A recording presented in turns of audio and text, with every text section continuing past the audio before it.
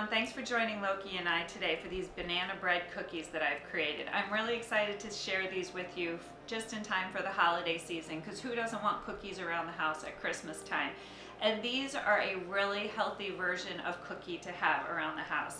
They just remind me of my banana bread that I've been making for my family for years, and now I've created them in a cookie form. So let's head to the kitchen and let me show you what I've come up with.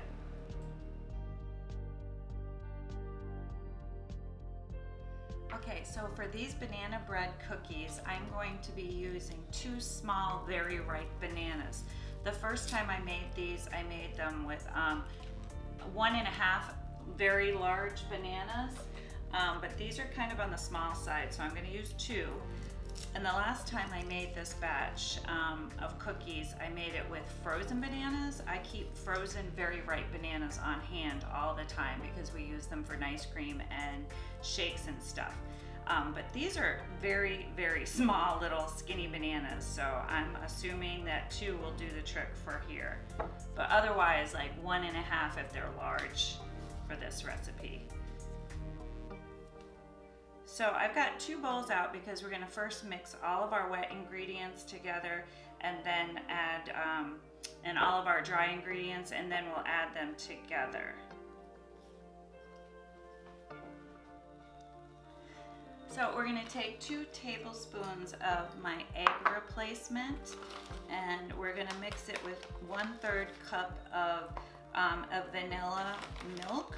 I'm actually using my oat milk creamer this time. Last time I used vanilla milk, but I'm going to try it with a creamer and see if it comes out even better, since this is rich and creamy and lots of flavor. So basically 1/3 or 5 tablespoons of milk, and you've got to blend that really well and just let it sit, and then it takes on the properties of your egg and your baked good. But it has to sit for a minute or so, so we're going to just get this done and set it aside, and then we'll add it to our wet ingredients.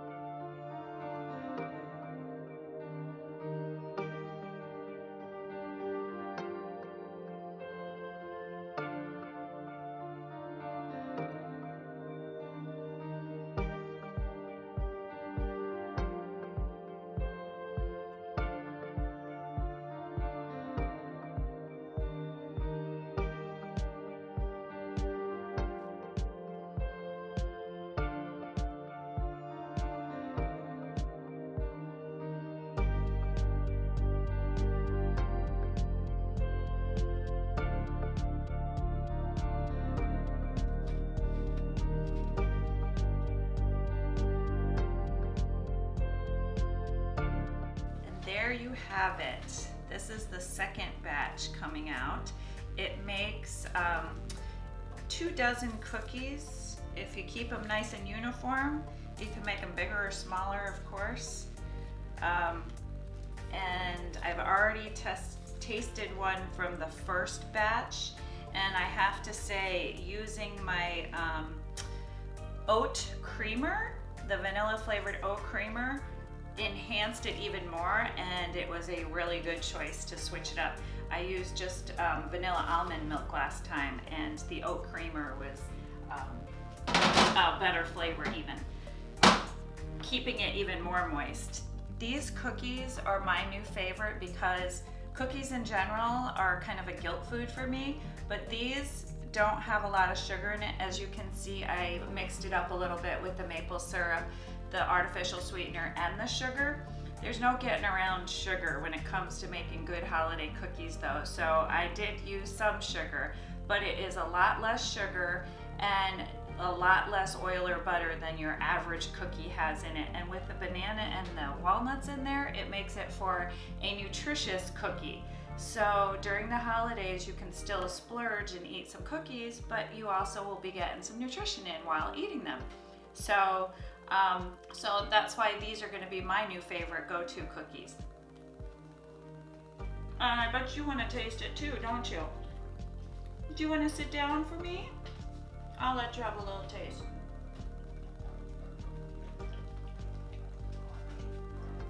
Don't expect any more than that. That's it. So I hope you're all getting pretty prepared for the holidays. They're just right around the corner now. As soon as I finish up here, we're going to be doing some more Christmas shopping, and I have to package stuff up for lots of family members who live out of state.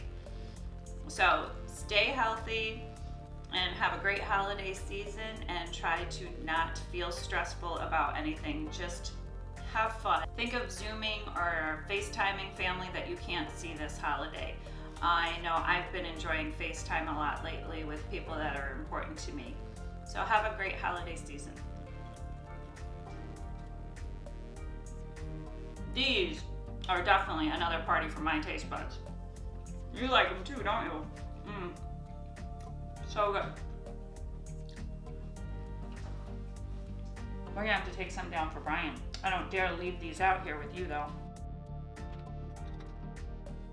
Have a happy holiday season. Until next time.